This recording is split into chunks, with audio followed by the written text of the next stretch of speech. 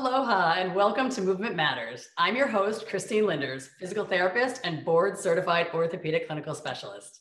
Movement Matters is designed to bring you not only the most effective physical therapy tips, but also holistic information to help you achieve total body wellness. Since this pandemic, people have been more active in their home environment, doing more gardening, home projects, and outdoor exercise, including regular walking, which is good. However, I'm seeing more back, hip, and knee injuries from this rise or simple change in activity level.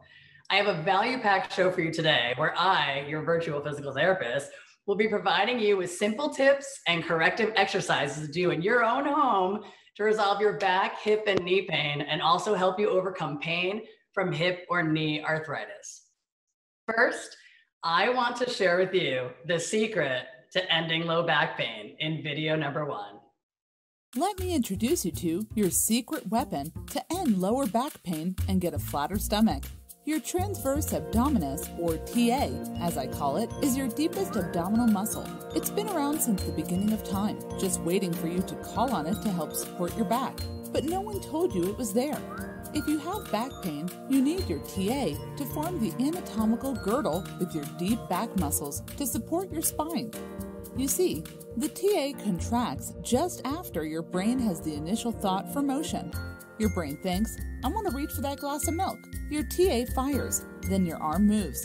Try it. Pull your belly button in toward your spine. Go ahead, suck it in. Now that you know it's there, use it before you move and enjoy a pain-free lower back.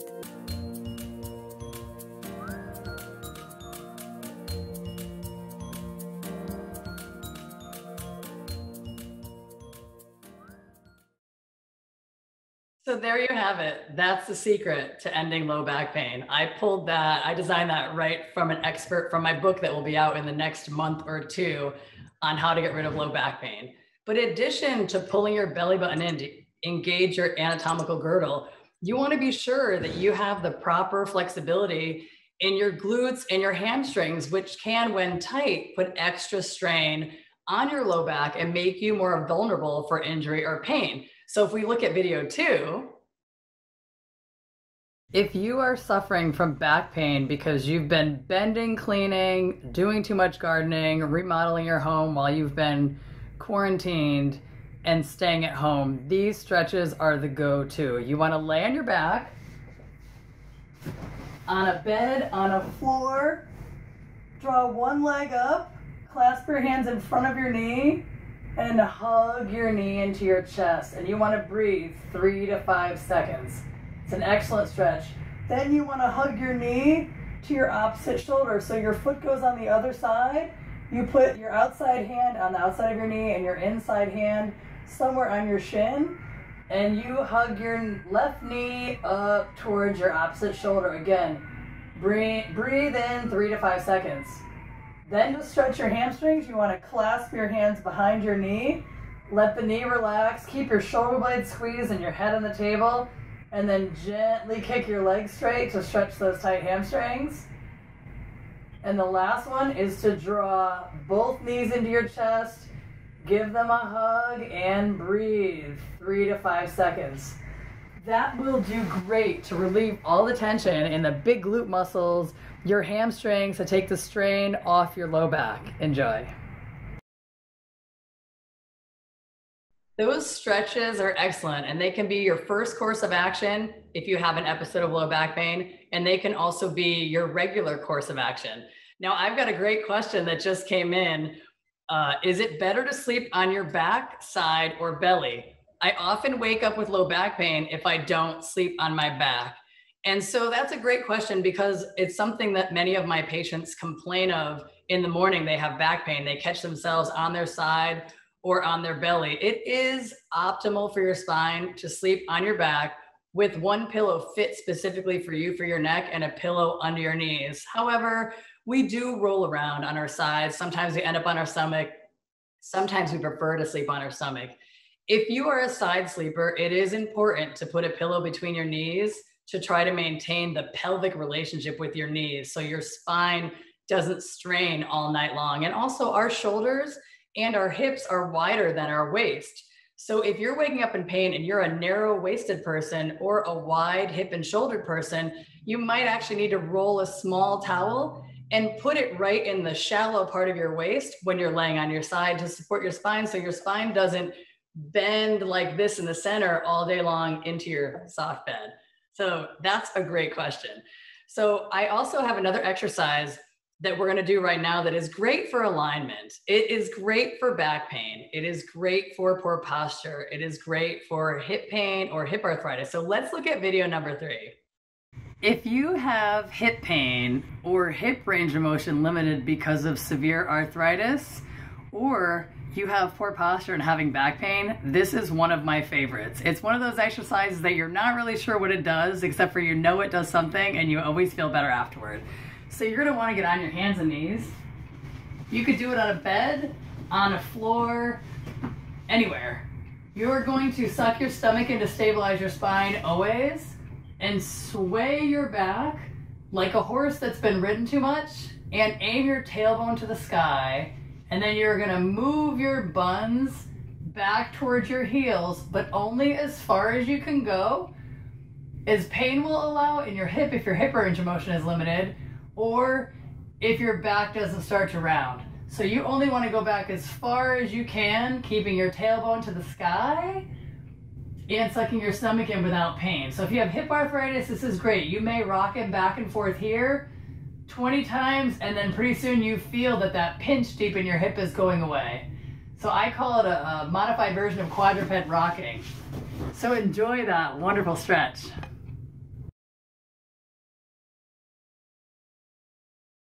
I love that exercise. And one thing I love about it is also, if you do have knee pain, you can do it on your bed. It doesn't have to be on a hard floor or anything like that. Now, I want to talk about alignment a little bit for a bit, and also the fact that I have a little bit more of an exceptionally swayed low back. Part of that is my anatomy, which is why I'm so passionate about teaching people how to suck it in, to engage their anatomical girdle and protect or end their lower back pain or their low back injury that they're suffering from. Other people may be more rounded, and maybe you've sat at a desk hunched over for 25 years and you've become more rounded and you can't achieve the horse that's been ridden too much position. That's okay. Just try to go for as much of a flat back, or use the cue that I used, which is tailbone to the sky, and only move back as far as you can while you're trying to keep that arch. Suck your stomach in, stabilize your spine, activate your anatomical girdle, and aim those sit bones, aim that tailbone to the sky, so that you will stretch your hamstrings, stretch your glutes, but more for those people who are suffering from osteoarthritis of their hip, or maybe a congenital dysplasia, which is a shallow socket that people have, or sometimes your structure just isn't formed with a tight ball and a socket fit and it's more loose this way.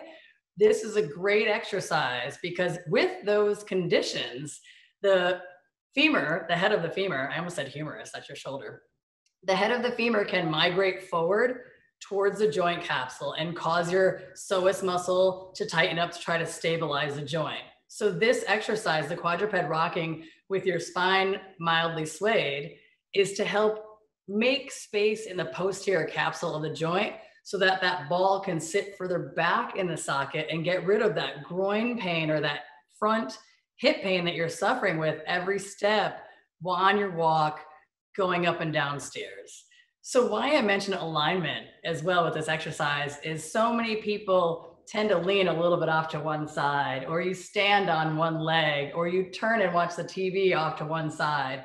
Those are our repetitive patterns of comfort, our path of least resistance. When you do the quadruped rocking, your hands should be directly under your shoulders, your knees directly under your hips, and you're going straight back. So any muscle tightness that has happened, say on one side, because you've been leaning off to one side tight and the other side stretched, gets stretched out and re-educated. So your brain gets that pattern of straight and alignment, not lean to one side, not twisted to one side. And I remember when I was in New York City and I gave this exercise to someone who, when they rocked, they deviated a little bit off to one side. They had hip pain on one side.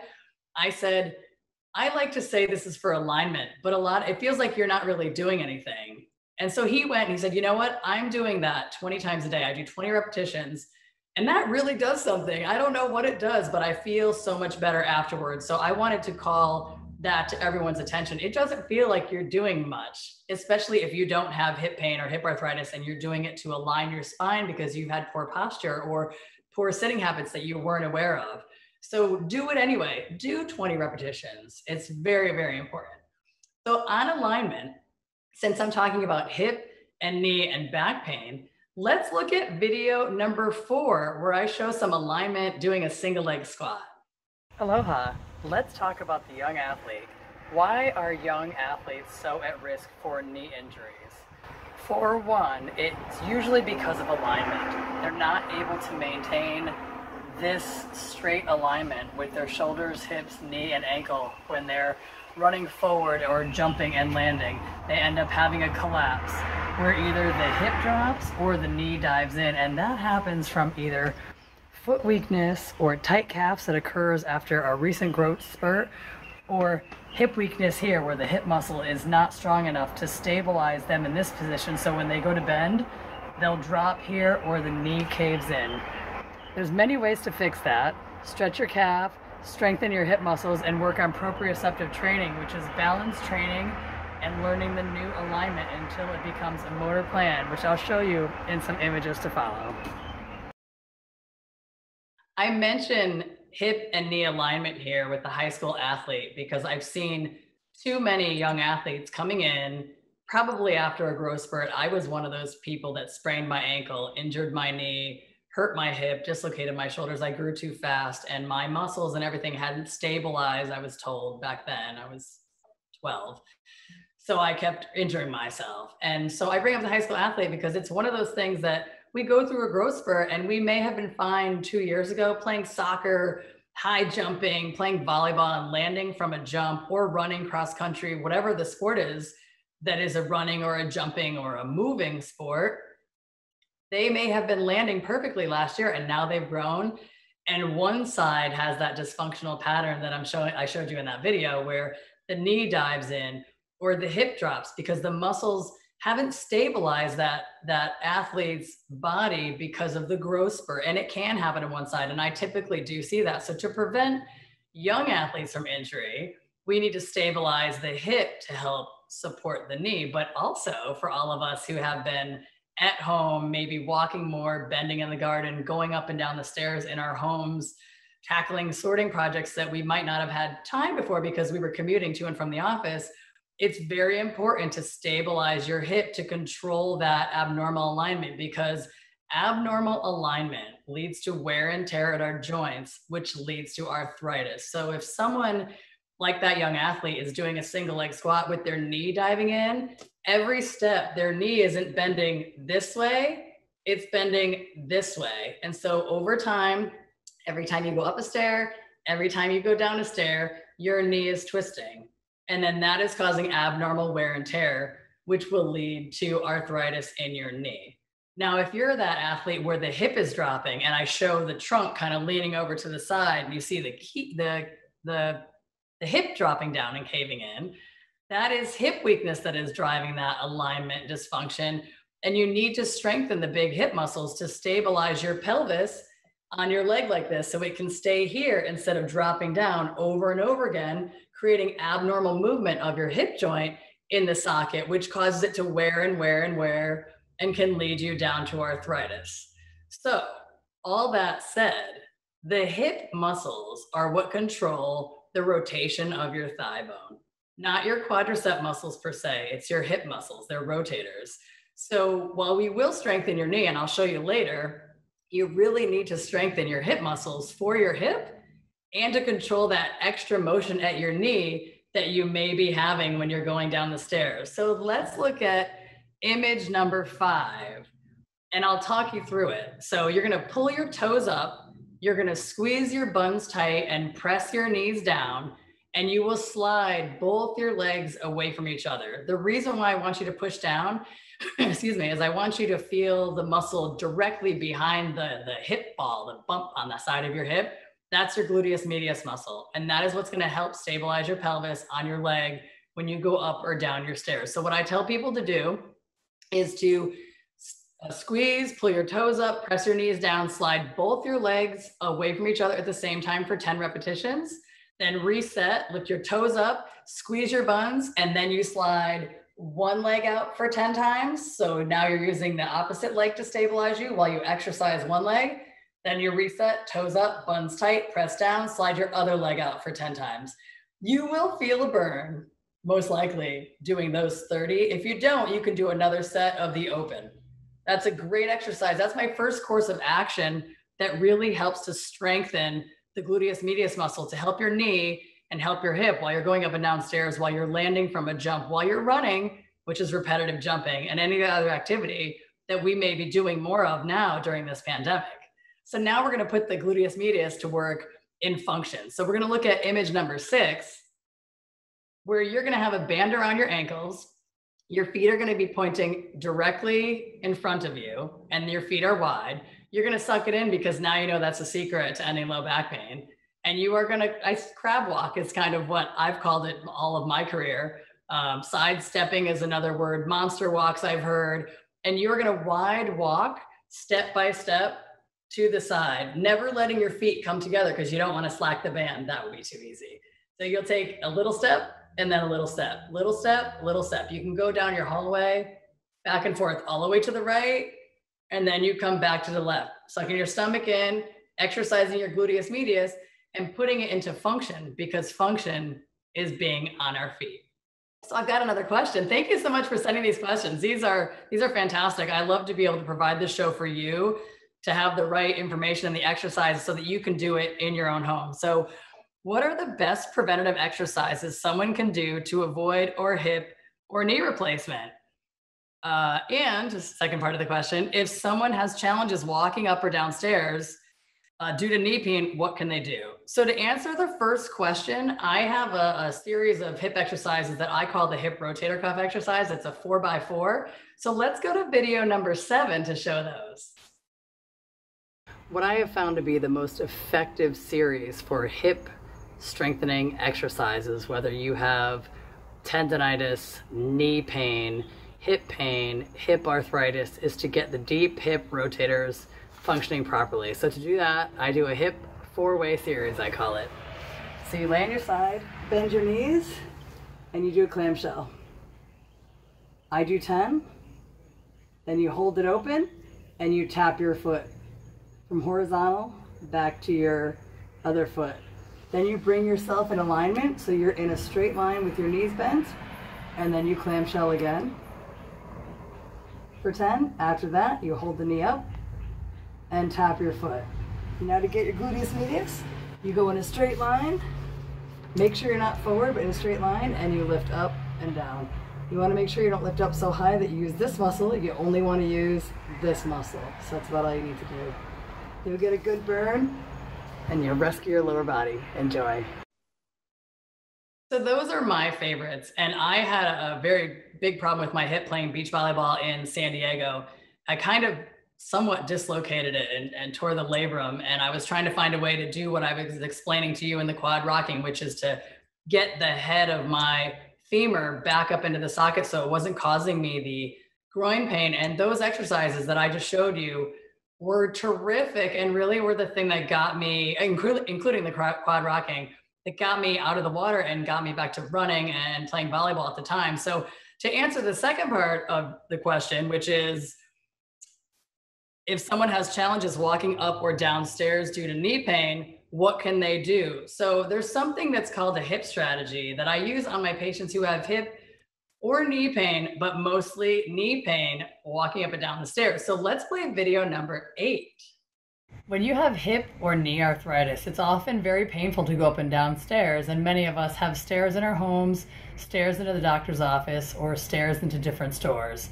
So this is a hip strategy, and what this does, it puts more load into the muscles of the hip than into the knee muscles, and takes less force off the front of the knee. So what you want to do is, instead of going up and down the stairs straight up and down like this, it feels a little funny at first, but it works great. You want to bend at your hips so you're sticking your buttock back, your back is straight, and then you step up. So you go back, it's like a little bit of a crouch, and then you step up. You will immediately feel the load going right into your powerful glute muscles, and your hamstrings. And the same thing for going down. Let's say I'm up on this small step. I don't want to go down like this, which puts a ton of force right on the front of the kneecap. I want to kick my rear back and then step down. You can see when I kick my rear back, my knee automatically bends, and you feel the load go into that. It might take some practice, but please try it. Every time I use that strategy, I get the same reaction. So now I just preface it with, it feels weird. It feels like you're crouching down. I've had my family members do it. My patients do it. Young and old, everyone says the same thing. When I do that, my knee doesn't hurt going up and down stairs. It just feels strange because you feel like you're very crouched down, but you do feel, try it. You do feel the load and the tensing back in your glute, back in your hamstring, and it takes the load off your knee. So if you've got knee pain and you're going up and down stairs multiple times a day, or you live in a home like I do that has stairs, you want to make sure you use your hip strategy and you don't overuse the compression on your knee. And then you can decrease your risk for having knee surgery and a knee replacement by taking that repetitive load off your knee. So I love this. We have another question. I need to do knee exercise on the bed. When I do this while pressing my knee to the mattress, it hurts one of my knees. Is there something I can do to help with this exercise? This is perfect timing. Thanks for sending that, because I was just going to go into a knee exercise. So in the next video, I show a knee exercise. And in the second part of the video, I show me putting my hand underneath the back of my knee to press into, and a roll underneath the back of my knee to press into. If your knee's hurting when you press it down, we don't want you to have pain when you do these exercises. We want it to be pain-free. So our job as physical therapists is to try to find a way that you can perform an exercise without pain while you're getting your body healed. So let's look at video number 9. Many patients have come in complaining of knee pain as they've been doing a lot of yard work, doing a lot of bending while they've been doing more home projects. So I wanted to show you a very simple exercise to help your knee from suffering from pain. One of them is called a quad set. And so you want to put your legs straight on some surface here, and then you just push the back of your knee down. So you take the back of your knee and you push down. It tightens your thigh muscle. You can do 10 or 15 of those. Should be pain-free. If it isn't pain-free, you could put a little folded towel underneath and give your knee something to press in to tense this muscle in the front of your thigh. To progress that, you put a roll or a beach towel or something behind your knee. You can see it better if I'm here. And then you lift your lower leg. So you're pushing the back of your knee down here and lifting the lower leg. Do about 10 to 15 of those to really activate that muscle. And then you swing over into your chair and then you kick it straight. So you're just straightening like this, resting on a chair. Try those. So I want you to try that. So you can fold a towel underneath your knee or roll a towel and press down. However much you need, you can bunch up a blanket so that your knee is not hyperextending into the soft surface of your bed, because you want to be able to engage the thigh muscle above your kneecap without having knee pain. So you may need to adjust the surface that you're doing on it like that, using the roll, folded towel, so that you don't have knee pain. Because I'm not really sure if I answered the question earlier about, is there exercises or are there exercises you can do to prevent a total hip replacement or a total knee replacement?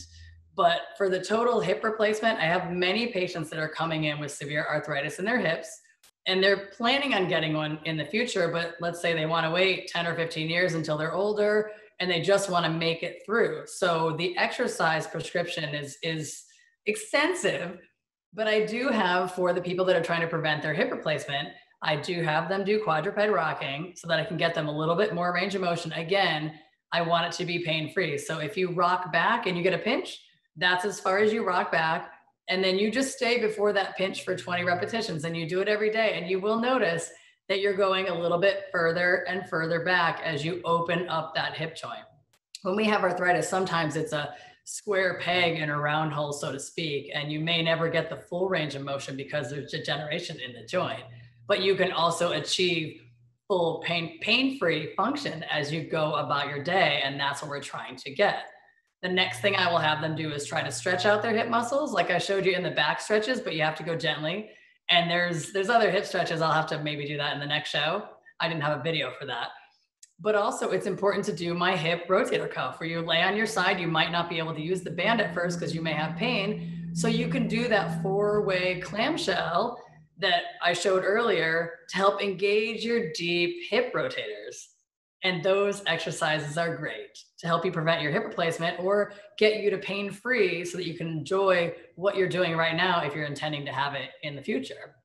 Also, if you're trying to prevent or hold off a knee replacement or just function better because you don't want to have your knee replacement for 6 months or you can't have it for 6 months, you're waiting, and you want to be able to function now because you're in excruciating pain, doing those quad sets and the short arc quads where you have the roll underneath you will help you a lot.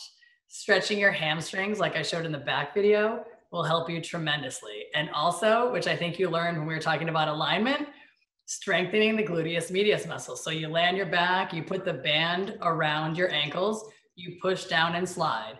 Now, every now and then I have someone that likes to bend their knee when they slide or lift their leg. And why this is a problem if you have knee pain is because it will hurt your knee. Your knee is no longer stable when it's not locked. If you bend your knee a little bit and you slide, the knee is going to move and that's going to cause that twisting and you will have pain. So you need to make sure you lock the knee, press your knees down, pull your toes up, squeeze your buns and slide apart because you also get a quad set when you press your knee down.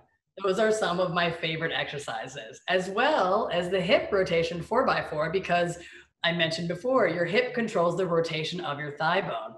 So if you're getting that excess rotation on your stairs, it's leading you to have knee pain, and you're doing the hip strategy well, because I know you will be now, then you want to exercise your hip to stabilize that thigh bone so it's not twisting so much while you're going downstairs, and then your knee won't hurt as much. So I hope that as you answered your question. So we're about out of time. I hope that you enjoyed this. I can't wait to hear more questions in 2 weeks of what you would like me, your virtual physical therapist, to provide for you.